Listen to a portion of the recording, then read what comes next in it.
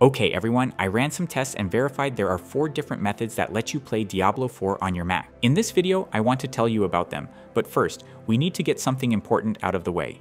2 of the suggested methods use cloud gaming, but why would anyone prefer this over local play? The main reasons in my opinion are the ease of use, the convenience, and the ability to play with much better performance on weaker machines. The 2 local methods are okay options for Diablo 4, but they can sometimes encounter bugs and are heavily reliant on your Mac specs, so if you've got a weaker machine, they aren't ideal. On the flip side, cloud gaming lets you circumvent all that and just enjoy the game without worrying about performance or debugging. This brings me to Boosteroid, the first cloud-based suggestion I've got for you. But is this service even worth it, or is it just a laggy mess? From my personal experience with both Diablo 4 and other games I've played in Boosteroid, the platform works very well as long as you've got a decent internet. Obviously, there's bound to be some minimal delay when using cloud gaming, but it's just not something that had any effect on my time with Diablo 4. As for the visual quality of the stream, Boosteroid is actually ahead of the curve here, as it offers both the cheapest and least bandwidth heavy way to stream your games at 4K and 120 FPS. It's a pretty good package all things considered,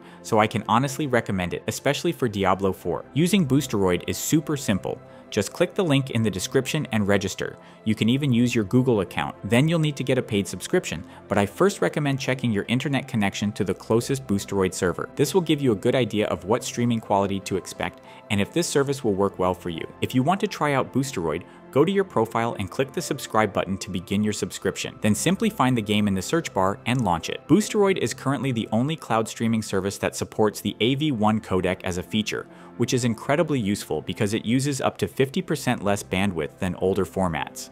But this only applies to M3 devices and up, which limits its usefulness for now since older Macs don't have this advantage. To get the best possible Boosteroid experience, I recommend getting its dedicated macOS app and streaming games through it. Regardless of codecs, the app has better image quality and higher possible bandwidth, up to 80 megabits, with less bugs overall than the browser version. To get the app, go to your profile page after you subscribe and click on Applications to download it. Then just install the app, open it, log in, and you are ready to start playing.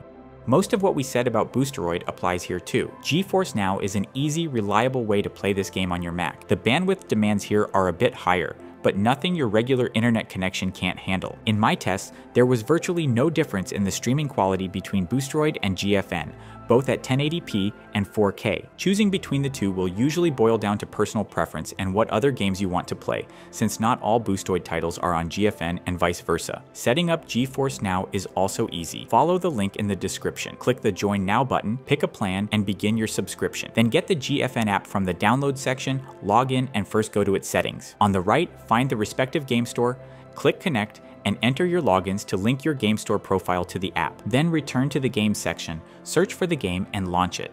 GFN will run a quick internet check, after which the game will start. If the connection test warns you of weak internet, you can still start the game, but you should know the streaming quality may not be great. In such cases, I recommend tinkering with the connection settings in the app to lower the bandwidth demands and possibly improve the stream smoothness.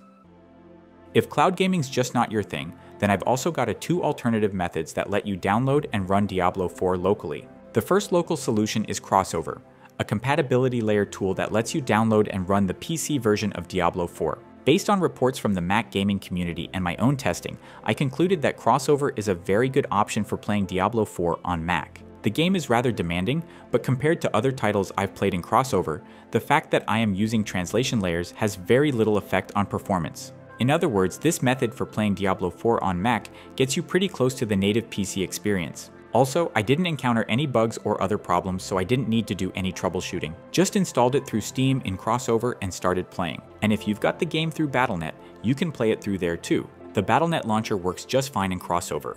Now, if you want to try this method too, here's how. Follow the respective link below, register, and either purchase the app or go for its 14-day free trial, which is what I recommend. After Crossover downloads, launch it, install the app, and create a new bottle from the bottle menu. Then go to Install, find Steam, and install it in the new bottle. Steam will start automatically, so close it, enable D3D Metal and MSync, and then start Steam again. Next, find Diablo 4 in your Steam library and install it. After the install completes, you are ready to start the game through Steam in your Crossover bottle. Whisky is Crossover's free but jankier cousin.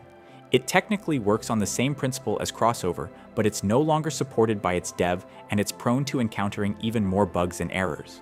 Honestly, its sole draw is its $0 price tag, but everything else about it is just worse. You can give it a try if you want, but be warned that the hassle to get it to work may not be worth the money you saved. I simply cannot fit in this video all fixes, workarounds, and stopgap solutions that different users may need to apply to get Diablo 4 running smoothly in Whisky. Therefore, I'll just show you the general way to set up Whisky and install games in it. For a more detailed discussion on the do's and don'ts in Whisky, check the article link in the video description. Now to set this up, first download the latest version of the Whisky app from the provided link below and extract the zip file in your applications folder. Then you must create a new bottle with Windows 10 or 11 compatibility, then download an older version of Steam for Windows by clicking the respective link in the description. In Whisky, click Run, open the installer, and install Steam in the Whisky bottle. Next, you just need to download the game through Steam and start it from there. So that's it for today's video. For more content on Mac gaming, be sure to check our channel. Till next time.